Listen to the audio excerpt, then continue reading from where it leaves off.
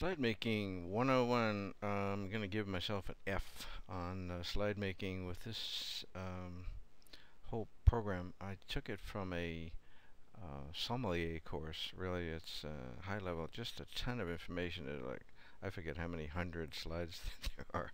So I took out the basic stuff that I thought you would find interesting, you should know for the test, which are questions that we thought you ought to know. And so I left a lot of the stuff on there that I'm going to tell you where you need to pay attention and where you don't. But Slide Making 101 says that you should have 7 lines of text and no more than 7 words on a line. So we totally screwed that one up on these slides. I didn't make the slides. I did adapt them, and I'm responsible for them, so I'll give myself an F. What I expect you to get out of the following slides is not much. I'm going to pick out, show you the parts that I do need you to get, and for a lot of it, there's just too many words. You're not going to read them all, and I don't want you to read them all. We're just going to glance at them. We're going to cover the main points. I'm going to let you know what it is that you need to know, and for the rest of it, I'm going to just want you to make some general notes that you can use for your just general use. So as we come to things, and you're going to write down Chardonnay and what's that a good pairing with? What food does that pair well with? Just write that stuff down, and then I'm going to give you some reds and some bolds and tell you what some test questions are, and those you're going to commit to memory. And I want you to know you have a book to look at when the need arises, and you got Google that you can check. So when it comes to serving a meal, you can Google it. So that's why these slides are a mess. There's too many words. Let's talk about the foundations to wine and food pairings. Pairing a glass of wine, whether it's extravagant wine or a humble wine, with a food can elevate a meal and the dining experience from mundane to a special occasion, because everything does work. You taste the wine and it accents the food, you taste the food and it accents the wine, and it's just a whole different experience. Kind of like going to the opera when somebody explains to you what the heck they're talking about up there, right? It just all makes sense. The wine and the food go together. The first step in designing an effective wine menu, whether that's for a dinner tonight or whether that's for a restaurant, is to determine the type of cuisine you're going to offer. Are you a steakhouse, Italian, French, seafood, or if you're at home, are you having steak, Italian, French, or seafood? Some other steps: how much do you want to pay for the wine? How much do you want to charge for the wine? If you're going to have an extensive wine list, that's important. You can only put as much wine in your cellar as you can afford, right? And your people are only going to pay as much as you think they're willing to spend. What's their demographic? If you're paying $50 for a bottle of wine, do you think they're going to pay 100, 150? Maybe yes. Determine the customer's demographic. What are they used to paying? What are they used to drinking?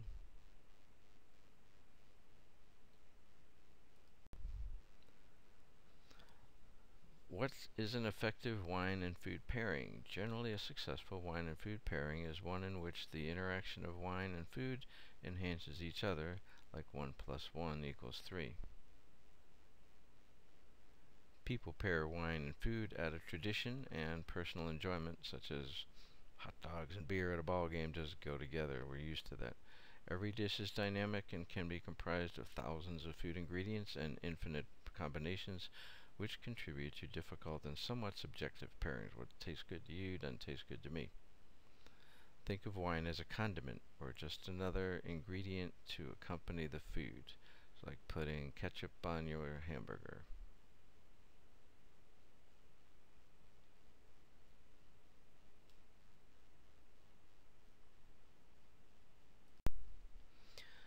The quick fix approach to wine and food pairings is, hey, drink whatever you want to drink, or, which is true. If you only drink red, my wife is allergic to white, that's all she's going to drink, don't matter what she's having, fine. That's what you like. If all you like is white, fine. But if they ask your opinion, you need to have an opinion if you're the server. So the other one is serve white wine with chicken and fish and red wine with meat. Okay, whatever, that helps, and to a certain extent that certainly works.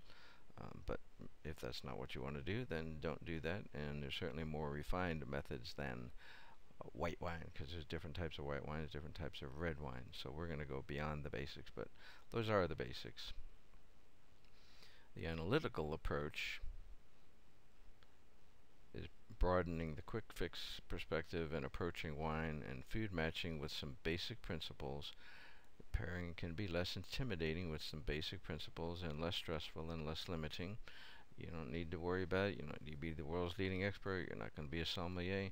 But if you're 3 or 4 times more knowledgeable after you finish this course than you were before, then you can do some great things and have some great fun with it, and have your guests enjoy a better experience with you.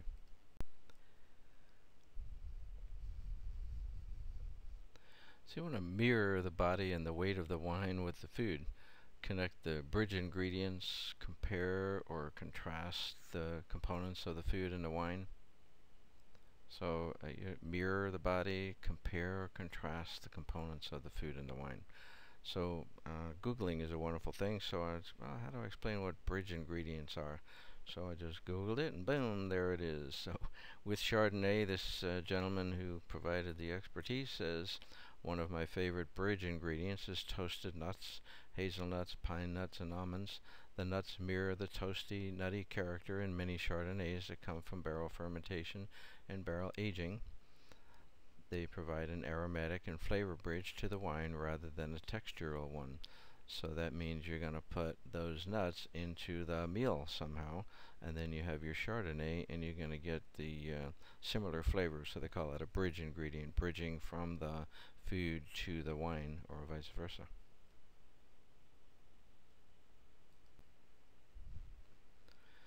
The principle 1 in the analytical approach is focused on creating an equal balance or mirroring effect, as we were just talking about on the last slide, of the body of both the wine and the food, so neither will overwhelm the other one.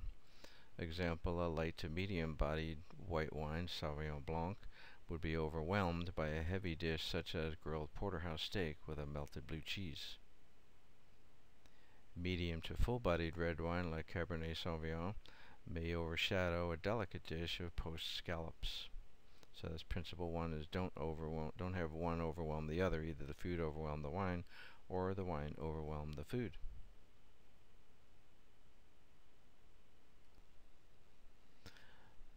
Also important is the type of food. In each dish there tends to be a core ingredient that's on display. Often it's referred to as the food type, or the center of the plate item. That's what I call it. Most people call it.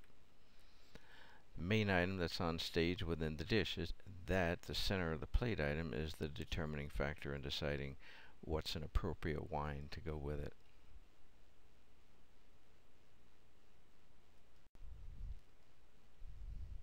Every food item is put into loose levels of the body, the consistency of it. Cooking methods and sauces can significantly alter the body and the weight of these food items. So light-bodied foods would be things like vegetables, grains, pasta, chicken, turkey, mollusks, lean finfish. Medium-bodied foods would be like veal, pork, crustacean, fatty finfish, duck, goose. And full-bodied would be like sausages, game, lamb, beef. So you can see what we mean by body, right? Obviously, sausage is heavier, stronger flavor than chicken.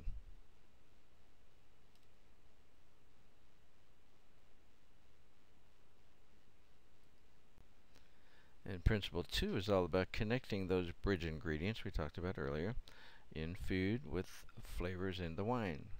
Bridging the flavors in the food and the wine. The ingredients that food and wine have in common. Bridges can connect the food type, cooking method, or the sauce of a dish to a particular wine. You would begin by assessing the primary flavors that are present in both the wine and the food. That's where all those descriptions that we show you come in handy. So there's an earthy flavor to the wine. You would want to find an earthy flavored food. Primary flavor of herbs can be evident in a food item, so that it's possible to pair a wine that has some of those same herbal qualities. a grassy herb flavor found in both the food and the wine.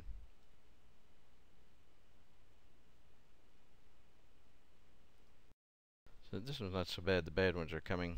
Riesling. One thing I'll need you to do is say the words properly, so you can show that you have some sophistication, and you know, you're getting paid one way or the other to do this. So you need to be a little slicker than, or at least as slick as your clients, so they may know how to say these. So I've put phonetic spellings up there so you can say them properly. Riesling. I think that's very important. You just sound like a dummy if you say them Riesling, Riesling, or Riesling, or whatever. So Riesling or something close to that would be good. So Riesling is a highly aromatic grape variety with concentrated aromas and flavors. Listed are some frequent, though not exclusive, aromas and flavors associated with Riesling. So this is what I do want you to remember for the test. Fruit tree, peach, apricot. This is smells and flavors that you would get while drinking the wine. Pineapple, raisins, a citrus flavor, grapefruit, lemon, lime, orange, bake shop sauces, honey, minerals, petroleum, flint, steel. I taste them. I don't get that, to be honest with you. I can't pick out petroleum. Why would you get petroleum? Because the roots of the vine are going down through what might have been years ago petroleum, maybe you know, steel, whatever. So what I want you to remember for testing purposes is that in a Riesling, the flavors that you would tend to come up with would be fruit, citrus, honey, and mineral. Why do you care? Because you're matching that with food. So if your food has a fruit, citrus, honey, or a mineral flavor to it, then they would match well, right? And that's what we're talking about, is food pairings.